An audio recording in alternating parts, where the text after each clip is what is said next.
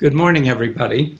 I'm Dr. George, and I want to start by thanking Philip Fortier and the Defeat MSA Alliance for inviting me to speak at this symposium. It's actually evening here, not morning, but so if I look a little worse for wear, that's why. I'm going to talk to you. I believe I'm the second speaker following Tony Lang, who told you about diagnosis and background of multiple system atrophy. And the later speakers are going to tell you all the exciting things that are going on for research and treatment. But I have this pivot in the middle to remind you that there is treatment. All too often I get patients coming into my office and saying, I was told I have multiple system atrophy and there's no treatment for it, so just go home. So I'm going to tell you there is treatment for multiple system atrophy. There's no cure, there's no disease-modifying treatment yet, but there's a lot of ongoing research. And here on the slide, it mentions interrupting alpha-synuclein misfolding, prevention of protein aggregation, clearing protein aggregates, and there are a number of other types of exciting research that hopefully will lead us to some sort of cure, or at least a disease-modifying treatment that will slow the progression. But this slide, which I borrowed from somebody else, shows you a sort of summary of the progression of multiple system atrophy. And you see all these different symptoms popping up as you go from left to right with the diagnosis and progression of the disease. And what we can do now is treat the symptoms. And there's symptomatic treatment for Parkinsonism, for cerebellar dysfunction, for orthostatic hypotension, which is key, for other types of autonomic dysfunction, and for swallowing. Now, one thing, and you probably heard a bit about this in the previous talk, is multiple system atrophy does not respond as well to levodopa as Parkinson's disease does. However, it's important to realize it does respond. And here's two different studies that pointed out that around half the patients had a substantive response to levodopa, and it tended to last for about 3.5 years. So you do want to remember that levodopa can help. You do have to use really large doses. So generally we gradually increase up to 1,000 milligrams divided into 4 doses throughout the day before deciding that it's not effective. And again, you might be in that half that doesn't have response. But if you do get a response, you can go even higher than that. So these are very high doses compared to what we use for Parkinson's disease. But nonetheless, if it's effective and it's tolerated, it can be done. If it's not effective, you need to taper it very slowly. Or if you've had an effect and you're beginning to lose it, or you've lost it, then it has to be tapered quite slowly. It's important to remember that it may worsen some of the other symptoms like orthostatic hypotension. Usually other dopaminergic agents are not tolerated at high enough doses to really be effective, but there are exceptions to this, and it depends on how you respond to the levodopa. And if you get some of the side effects of excess movement from levodopa, then you may be able to use one of the many other Parkinson's drugs. One other important Parkinson's drug is amantadine. There have been a number of different studies with different results looking at oral doses of amantadine as an anti-Parkinsonian agent in MSA patients.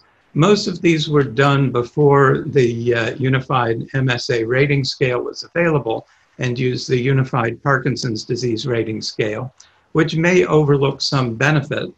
And one thing that fairly recently, there have been 2 open label studies using intravenous amantadine, where people showed improvement, particularly in walking. And one of the studies was done in MSAP, Parkinsonian predominant patients, and used the Unified MSA Rating Scale. The other one was done in MSA-C patients and used the International Cerebellar Ataxia Rating Scale. But both showed some response.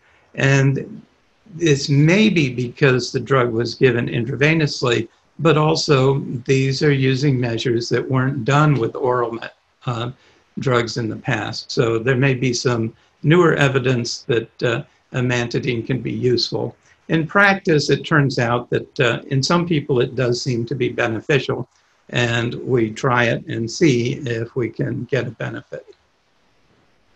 Cerebellar ataxia is harder to treat than Parkinson's, and physical therapy for balance and use of walking aids like quad canes and rolling walkers is very important actually in both the MSA-C and MSA-P. But there are some medications that can help. Clonazepam is often used. It reduces overshoot if you get upper limb dysmetria and you're reaching for things and the targeting is off. It can reduce some of the tendency to shoot past what you're reaching for. And it can also help to reduce tremor and myoclonus if they occur. Another interesting drug is riluzole. It was developed originally to be used in Lou Gehrig's disease or amyotrophic lateral sclerosis, but it's currently thought to slow progression of cerebellar dysfunction in many cerebellar diseases. It was not effective in a large multi-center randomized double-blind trial looking specifically at multiple system atrophy patients and also some corticobasilar degenerate patients and progressive supranuclear palsy patients. The primary endpoint of that study, though, was survival, because this drug helps people with Lou Gehrig's to live a little bit longer. And the secondary endpoints were, again, measures of Parkinsonism. It did not use the Unified Parkinson's Disease Rating Scale, nor did it use the Unified MSA Rating Scale. And most of the patients were in fairly advanced stages of disease. So it was an excellent trial for what it was looking at, which is this a neuroprotective agent that would slow disease progression and allow people to live longer with the disease, but it was not a terribly good trial for detecting whether there might be some modification of cerebellar dysfunction. So hopefully that will be revisited as to whether it could improve quality of life in patients with a lot of cerebellar dysfunction. Now, the big thing, of course, is orthostatic hypotension symptoms. Orthostatic hypotension is really a hallmark of multiple systems atrophy. And it's important to remember that it causes a lot of different symptoms. People often focus on the dizziness and lightheadedness, and presyncope, which is feeling like you're about to faint, syncope, when you do faint, that are widely recognized as being symptoms of orthostatic hypotension. But you have to remember, mild orthostatic hypotension can lead to difficulty concentrating, headache, difficulty with just thought processes. It can affect your lungs and make you short of breath. It can affect your heart and give you chest pain. It can affect your retina and give you sort of blurry vision. And it can affect muscles, particularly in your shoulders and back.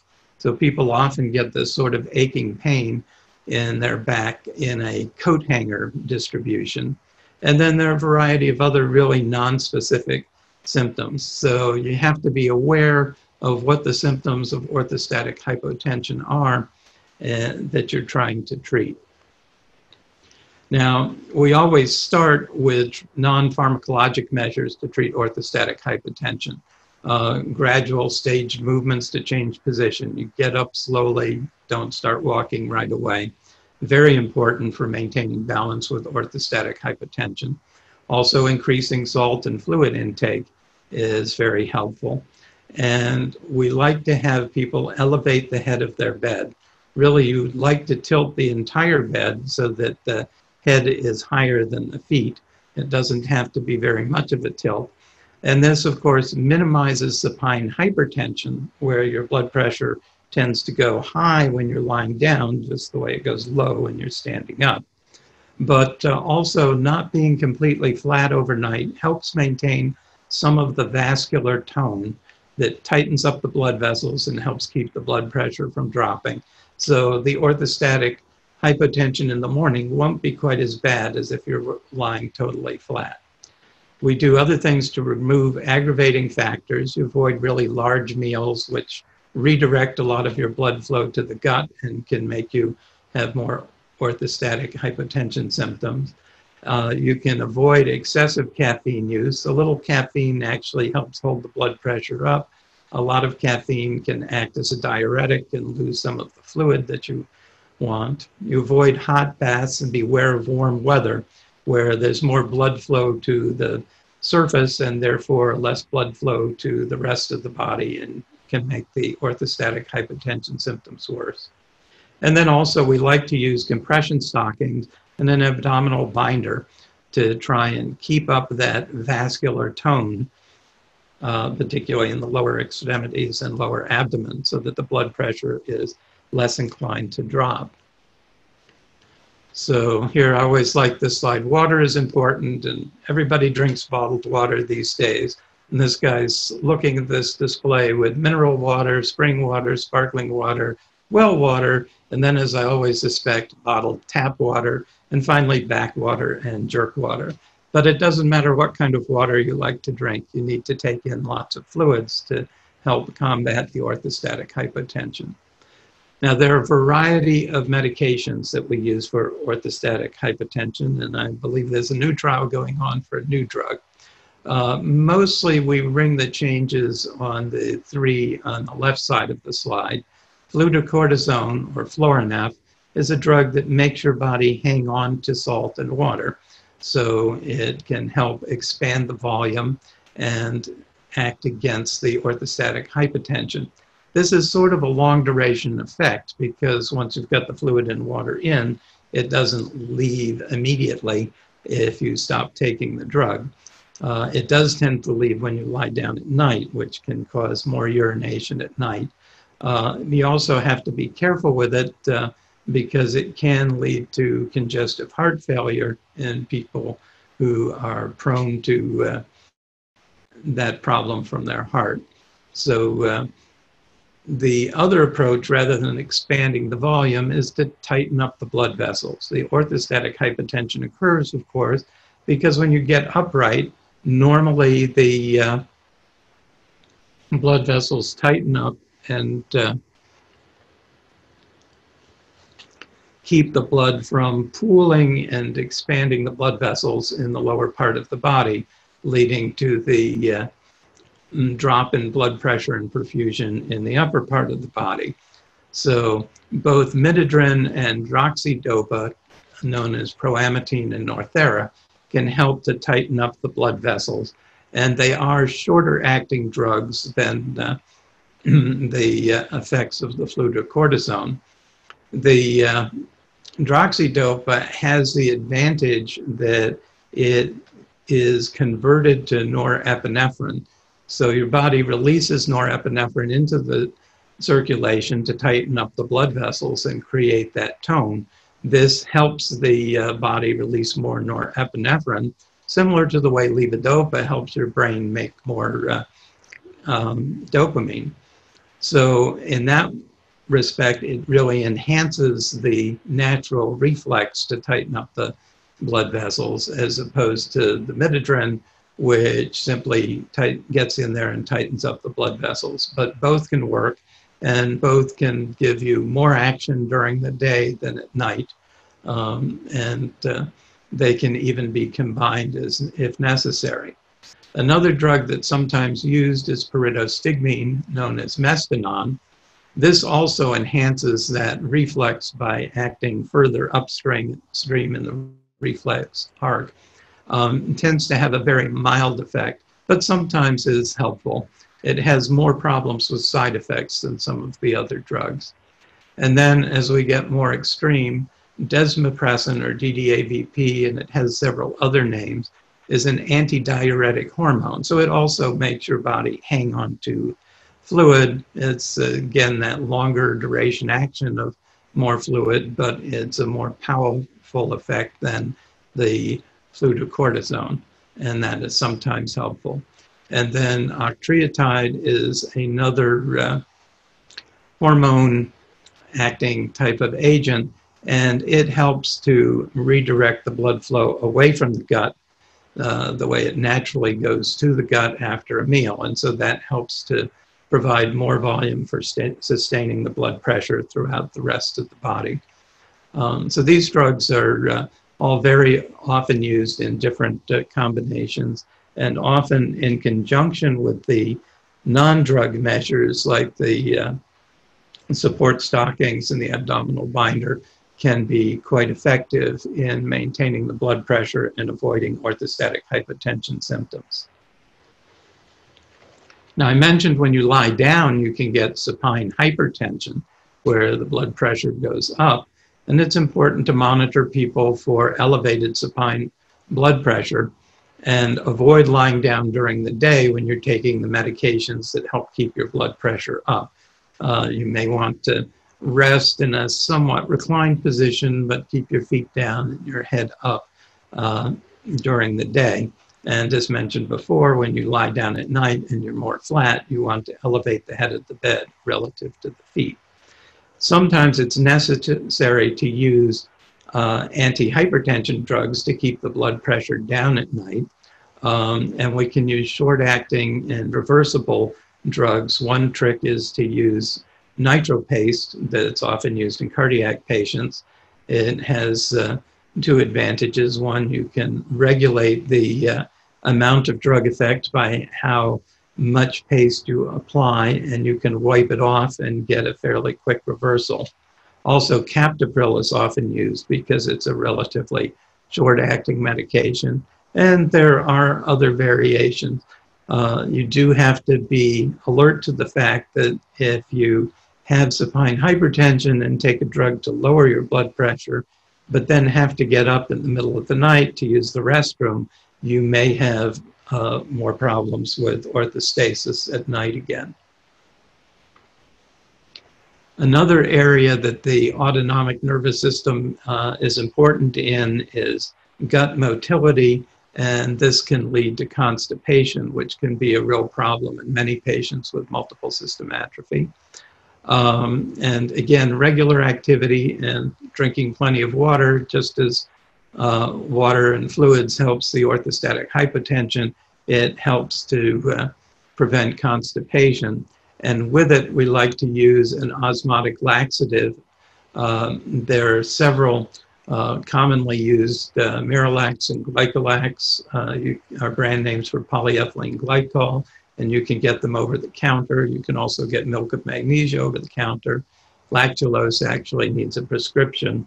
All of these simply pass through the gut and draw more fluid in to keep the stool soft as it passes through.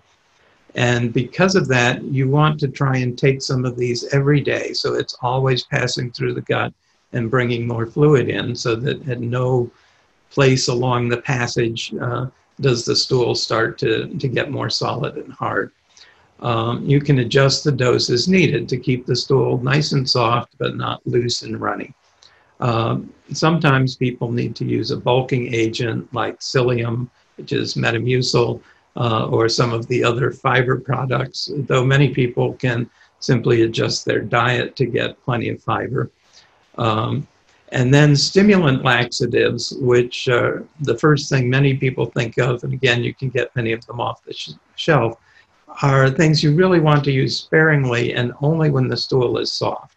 These are medications that really cause your colon to spasm to try and force the stool out. And if the stool is hard and you're trying to force it out with a drug-induced effect, it can be unpleasant and it can be bad for your colon and lead to diverticulosis. It can cause problems with your rectum. And these are the well-known drugs, Bisacodyl and Senosides in particular, in some of these brand names that are listed on the slide. So you can use them if the stool is soft and still not coming out, but you want to be very sparing with those kinds of medications. Another important issue is bladder issues in multiple system atrophy. And there are really two types of problems that people run into. Both have the symptoms of frequency, urgency, and incontinence. So you have to, when you gotta go, you gotta go. Urgency. Frequency, you're running to the bathroom all the time. And incontinence, because you gotta go and you can't get to the bathroom in time. These can be symptoms of a spastic bladder, but they can also be symptoms of urinary retention, and they can also result from urinary tract infections.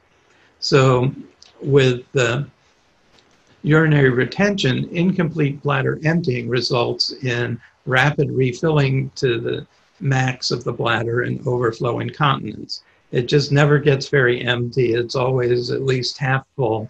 And so you quickly get back up to the top, and then the bladder spasms in response. The other possibility, though, is you can develop a spastic bladder, which spasms even when there's very little urine in the bladder. So you get spasm and incontinence at low bladder volumes. The symptoms are the same. So before trying to treat it, you need to check a post-void residual. The patient tries to empty their bladder, and then typically an ultrasound is used to see how much urine is still in the bladder. If the bladder is quite full after trying to empty, generally 100 cc's or more, then you need to use approaches for trying to empty the bladder. If the bladder is plenty empty, usually less than 50 cc's after you try and empty the bladder, then the bladder is probably spasming, and you need to use medications that will relax spasms in the bladder. You don't want to use those medications in a bladder that's too full, however. And finally, you want to check a urinalysis for urinary tract infection. The irritation of the infection, even if you don't have other symptoms, can cause the bladder to spasm and cause the same frequency, urgency, and incontinence. And bladder infections are much more common if the post-void residual is high. So if you determine that the bladder is spastic or hypertonic and there's good emptying of the bladder, there are a number of different medications that are widely used. Oxybutynin is particularly well known, but this drug in particular tends to cause cognitive problems and hallucinations in people with multiple system atrophy. And so it's better to use some of the other drugs. Tolterodine, trospium, and the newer mirabegron are generally pretty well tolerated. Mirabegron actually increases blood pressure a bit, so it might help with orthostatic hypotension as well.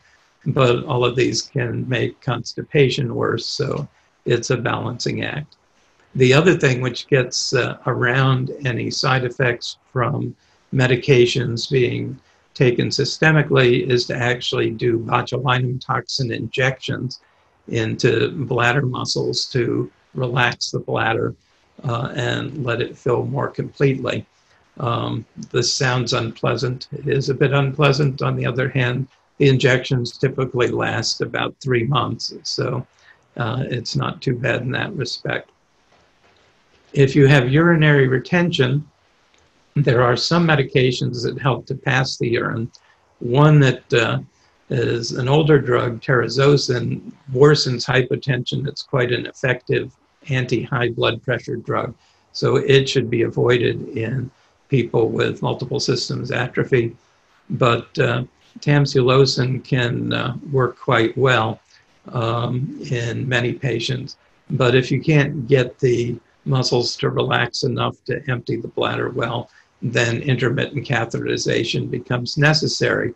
And in some cases, you can use a bladder stimulator, an electronic device that gets implanted to help activate the bladder muscles and push out the urine when necessary.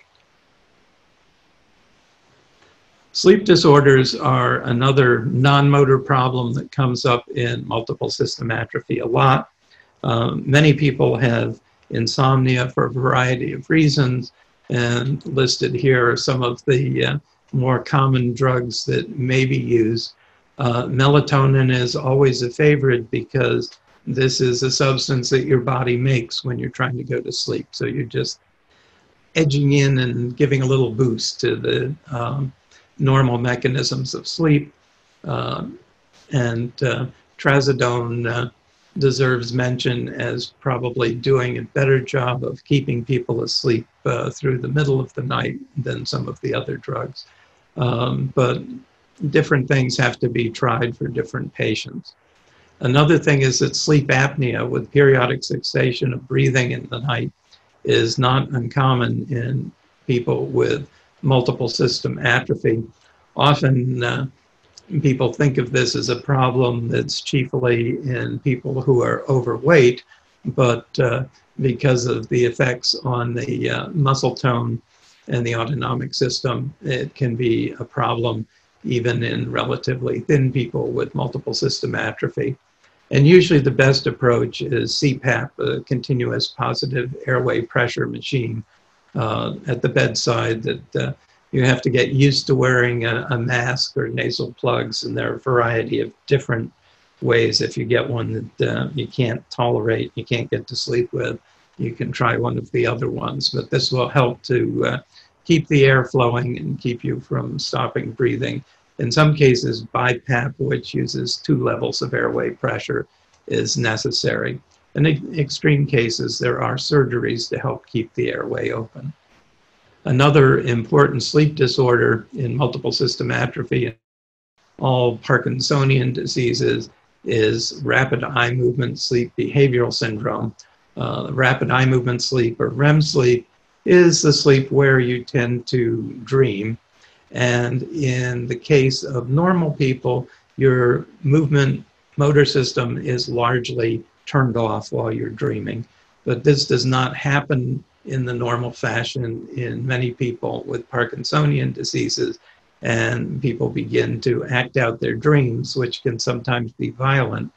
This can actually lead to dangerous situations of falling out of bed, flailing around and injuring a bed partner, smashing a bedside lamp, or injuring yourself by banging your flailing limbs into something. So we like to find out about this and treat this whenever possible. Actually, melatonin can work for this, but it takes relatively high doses, much higher than the doses that people use just for insomnia. There's also a drug called Rameltian, which acts on the same receptors as melatonin, but a little more potently, and also clonazepam at bedtime. And usually one of these 3 will be good to control the violent thrashing around and movement during dreaming sleep. So here we have this guy in a restaurant doing the universal sign for choking, grabbing at his throat. It says, breathing, most of it's taken for granted until a problem develops.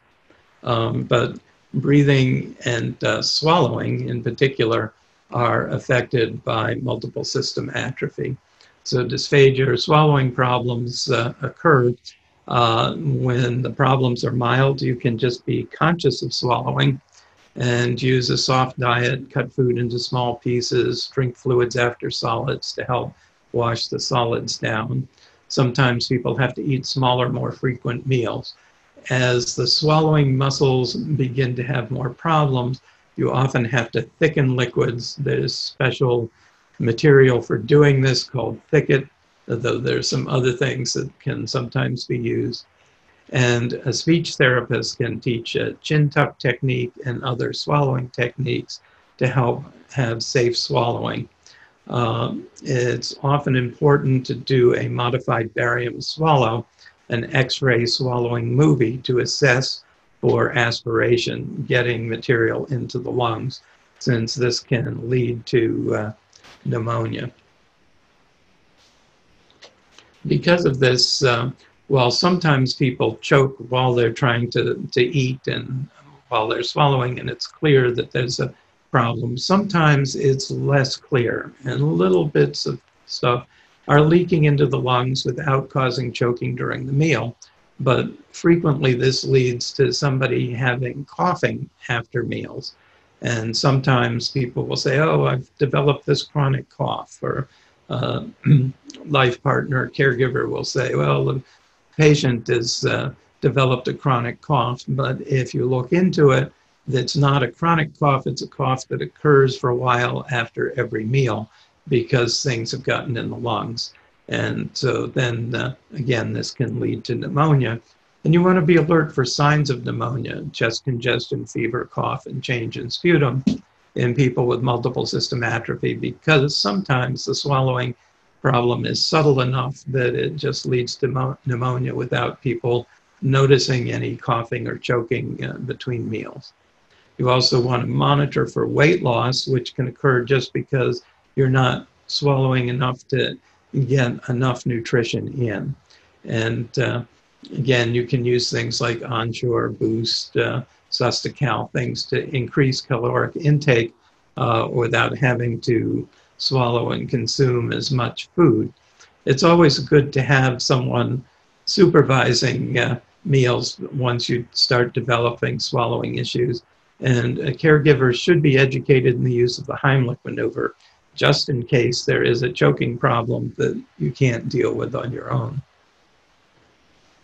Now, drooling is another factor that can come up in multiple system atrophy. And this is really related to the swallowing problem. You make saliva all the time in your mouth, and you have decreased spontaneous swallowing. You end up with saliva in your mouth. So trying to consciously swallow when you notice this can also help to make up for the lack of spontaneous swallowing that normally happens without any effort on your part. And using a napkin or a tissue, just having something available to dab your mouth from time to time is often a better idea than resorting to more extreme measures unless things become more severe. There's also papaya extract that can be used, and it decreases your production of saliva and makes it a little thicker, so you're less likely to drool. But then once it becomes severe enough, we end up using medications to reduce saliva production and try and match the swallowing rate, though you have to be aware that these sorts of things can contribute to gum and dental disease if you decrease the saliva production too much. Most commonly, we use glycopyrrolate. There are some other medications, one in a patch, but all of these things have a tendency to side effects from systemic absorption. So you have to be very careful with them.